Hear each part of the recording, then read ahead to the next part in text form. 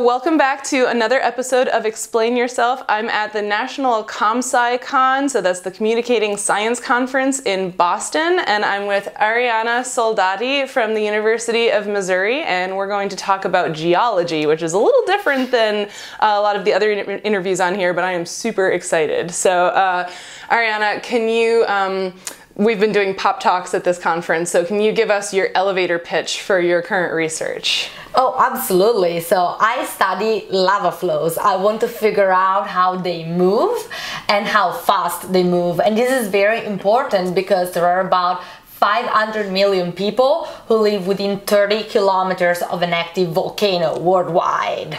So they are potentially impacted by lava flows, and we want to figure out kind of like how much of a warning can we give them once there is an eruption happening? How long do they have to evacuate while it is still safe? Okay, that's awesome. That sounds super important. I had no idea that there were, I mean, I think about, because we were having a conversation about this earlier, yeah, there are certain places in the world, I mean, Hawaii has been in the news recently, but I didn't realize it was that many people. So this is really important for a large segment of people. Wow, okay. It is, yeah, we don't really think about it, but even just in the United States, you know, Hawaii, the current eruption has already taken out 600 plus homes, unfortunately. And so those are all people that at different times the civil protection has had to tell them, hey, it is time to get your most precious and critical belongings and get to safety. Okay, so how do you go about telling how fast lava flows move? Do they all move at the same speed, or are there different things about the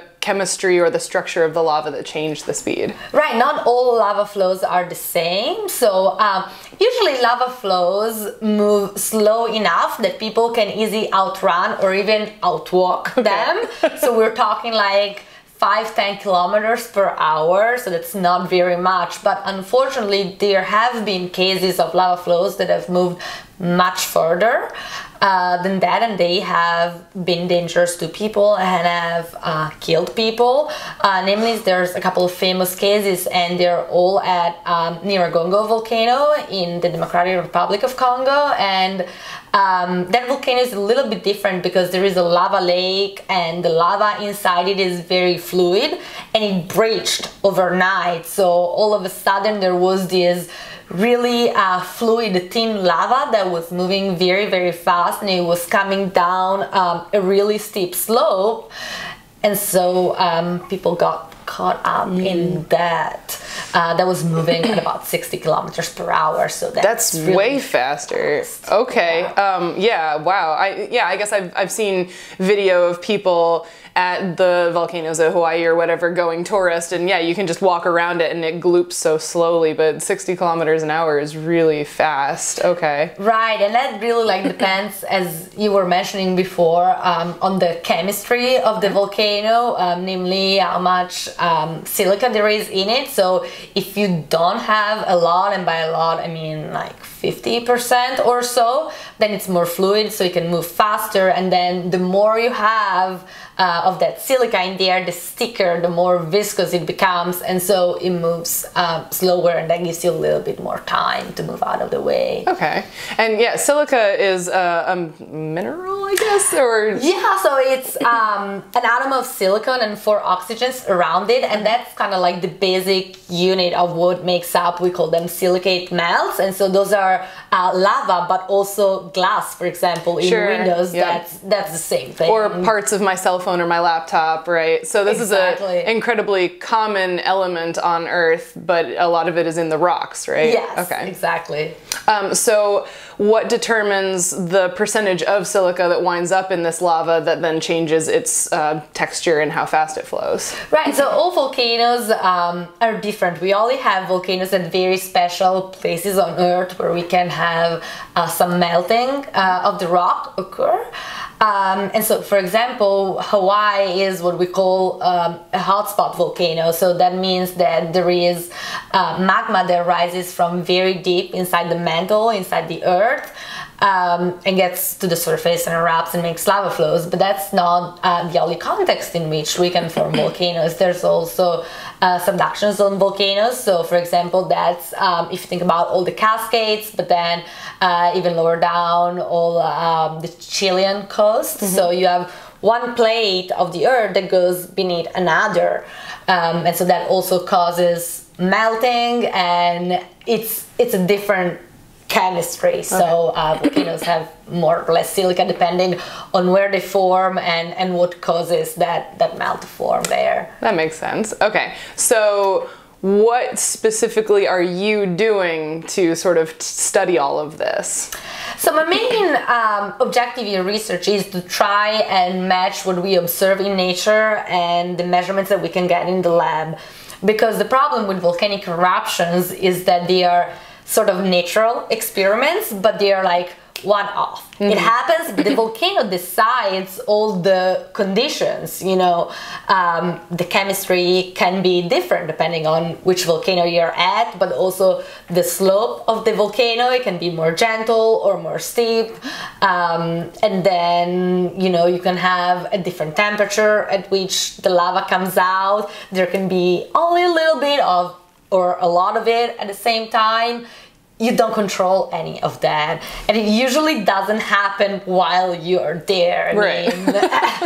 Hopefully not. Right. So in the lab, on the contrary, you can control all of that. You know, you can control the temperature, you can control the chemistry, but how do you match the two? It's not an easy task. You could think, oh, you just upscale that. It's really difficult to do that. So I try to observe in nature how fast lava flows move, and this tells me something, you know, about how viscous, how sticky they are. And then I try to make that viscosity measurements in the lab and re-extrapolate that back to how fast the lava flow would move in a natural scenario. So that the aim of that is that, you know, we could go to a volcano that's not erupting, so when it's safe, there is no immediate concern. We could grab a sample, take it back to the lab, measure its viscosity, and then be ready for an eruptive scenario.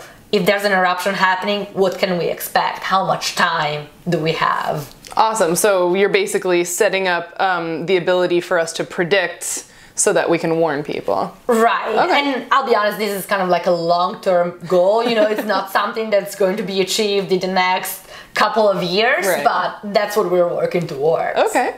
And so you say you take samples back to the lab, and we were talking about this earlier. So what is the sort of like process when you go out and do your field work and collect those samples? How do you do that? So that's the very exciting part of the work. That's what people always picture, you know, oh, you're a volcanologist, so you go out to an active lava flow all the time. It is not all the time. I wish. It's actually, you know, if I'm lucky, 1 or 2 weeks out of the year. But we go out to a volcano and we hope that it's active at the time when we go out, which is counterintuitive. But we get up real close to the lava flow and we take a sample. And the way to do that, honestly, you just go with a hammer and you scoop it up. And the first time I did that, it was a very interesting experience because I thought it was just going to be like scooping up really sticky syrup. It's not like that at all. You know, we always imagine lava is molten because that's what we are taught. And I mean, yes, there is a liquid component to it, but there's also a lot of solid crystals inside and some gas bubbles, and that makes it really more solid-like as a feel. So you actually have to hammer it out pretty hard. It's like collecting a cold rock sample, and you have to be fast at that because the lava is really hot. It's about 1200 degrees Celsius, or like 2000 Fahrenheit, I think. Yeah, 100 C would be 212 Fahrenheit, so the boiling temperature of water, right? Yeah. So, I mean, That's really hot. ridiculously hot, and so you get up like from here to there, and it's burning you out, like just the radiative heat.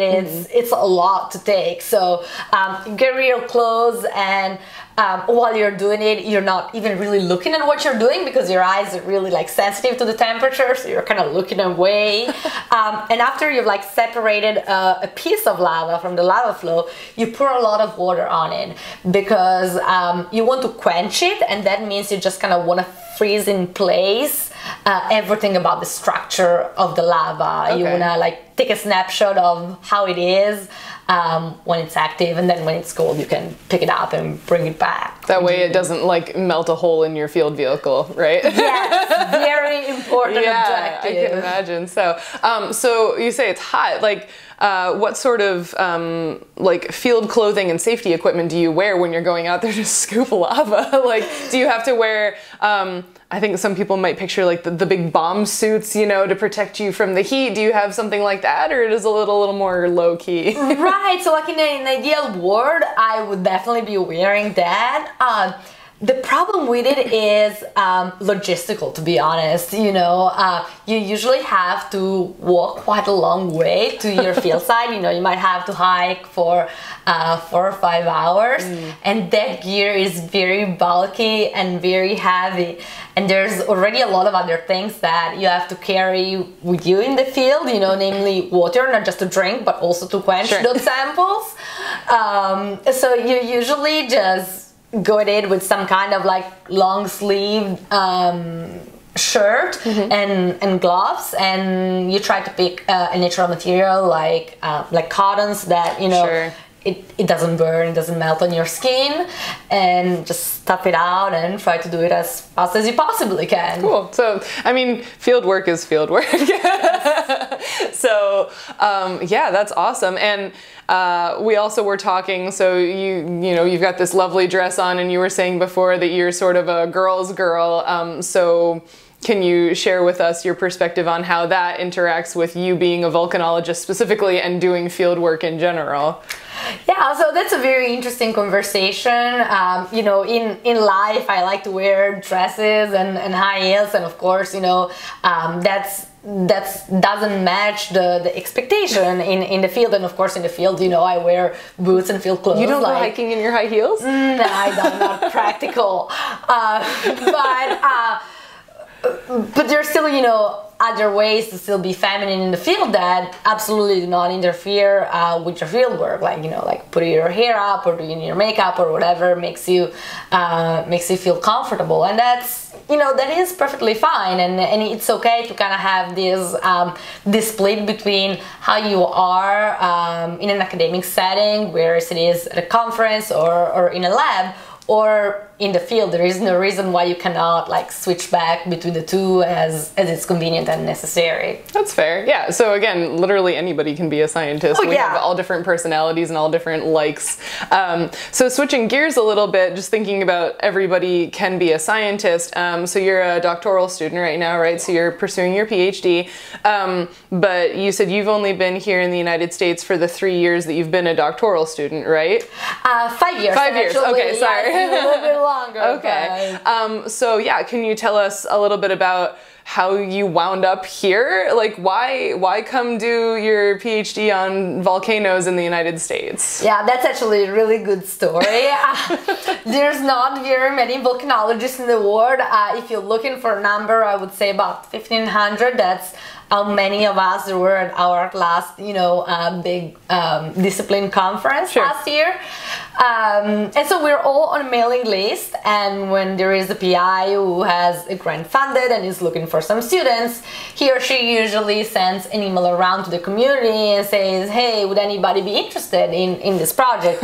and that's what happened to me. You know, I was a master's student in my last year, and I was looking into a PhD program, and my advisor had a project funded, and I read the description, and it involved fieldwork at active volcanoes, and you know, there were a number of things that made it really attractive to me, and I just read it and it clicked. It was what I wanted to do, so I got in touch with him and I applied and eventually got in. And I know it's really counterintuitive because, you know, we don't really have active volcanoes in Missouri where I am, Right. but it's okay because you get to escape the very brutal winter and go to nice places like Central America, so it's pretty good. Okay, so yeah, that's one of the interesting things, I guess, about being in a sort of a niche or a sub-discipline, right? That you've got this very robust community of researchers. So what's it like to go to that conference and meet all of the other volcanologists in the entire world? It is a very nice experience. So my first year was kind of weird, I didn't know anyone there, so I was just, going to the talks and going to the poster session, but it actually didn't take me very long to start meeting people and making friends, and now going to conference is really meeting with my community again, and people I've worked with or I've met before, and it's kind of like a family reunion almost because the size is really small, so it kind of like allows for those personal interactions, and it is very nice. Nice. Awesome. And so you grew up in Italy. I don't know a whole lot about how, the schooling that you went through before coming here might have been different. So can you talk a little bit about your undergrad experience and your master's experience, and like, how did you become a volcanologist? Yeah, so I've always been into volcanoes since I was a kid. Okay. It's one of those things, early fascination. There was a big eruption on TV, kind of got my imagination, and it stayed with me throughout. And so I guess the main differences start with how you pick your major, because in Italy you have to declare that like the moment you enroll into college. So I kind of had to know what I wanted to do before even being a freshman, and when the moment to decide came, I was just like, geology has been something I've been interested with all my life since I can remember, so there's a good chance I will love it as a career, and I'm happy with my choice so far. It's been good. So I picked geology because that's kind of like the first step before you can specialize and go into volcanoes. And then I did that in Pavia, which is kind of like a smaller college town nearby my hometown, which is Milan, because I met this fantastic professor there who was just like really keen on fostering my interest into volcanoes. I remember going into his office and talking to him when I was still in high school, and he was telling me about the latest volcano documentary that he saw, and I hadn't seen that, so he just mailed me a DVD with the documentary. I mean, I wasn't even a student yet, right? So we were off to a really good start. And then after getting my bachelor's, I moved to a different town, Pisa, for a master's, because there aren't so many programs in Italy when you can get that. It's fairly specific. And then I did some experiences abroad. I was in Paris for a while, and then I was in Bristol in England, and then decided to make the big jump to the US. I'd lived here before, and I knew I really liked the culture, and there was this fantastic opportunity, so I decided to take it. Awesome.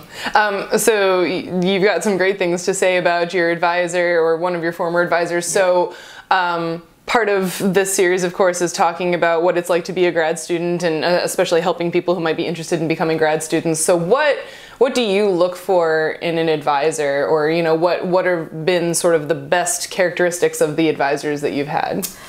I would say that what I've really liked and appreciated in my advisors is the support into doing what I wanted to. So for example, my advisor for my PhD has allowed me to pursue kind of like my line of research. There was a set project when I arrived, but then I kind of wanted to take it into different directions, and he's been very supportive of that.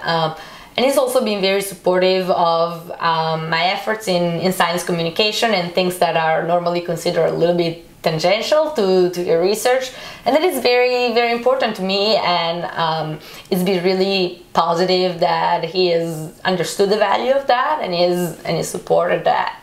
Yeah, being supportive is so important. Yeah, but I like what you said about being able to sort of take the research in your own direction too. That's something that's both scary and exciting about being a doctoral student, right? Is that you have to sort of start to figure out what you want to ask questions about. Yeah. Definitely. Like, he was always there as a safety net. If an idea was really never gonna work, he said that, but you know, if he thought it was cool and he might have a chance, hey, let me try it out. And I think that's really how you learn, because you know, come September, I'm gonna start a postdoc and I'm gonna be on my own. So it's my responsibility to decide what I want to do. So that's so exciting. Good training. That's awesome. And yeah, you mentioned your science communication interest. That's why we're here at this conference.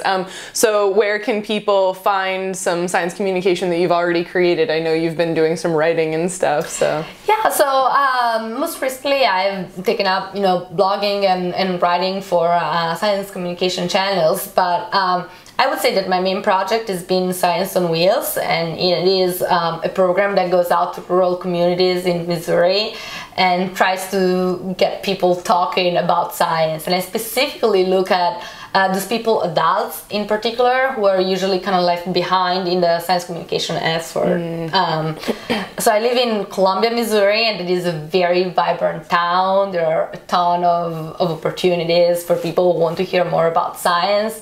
But then I realized that it's enough to drive out like 30 minutes and everything changes dramatically. There's no Saturday morning science, no science on tap, like none of these like cool programs happening there. And I mean, you kind of like have to put yourself in the shoes of those people. I mean, after a long work day, would you want to like drive 30 minutes each way to listen to some grad students talk about science? Right.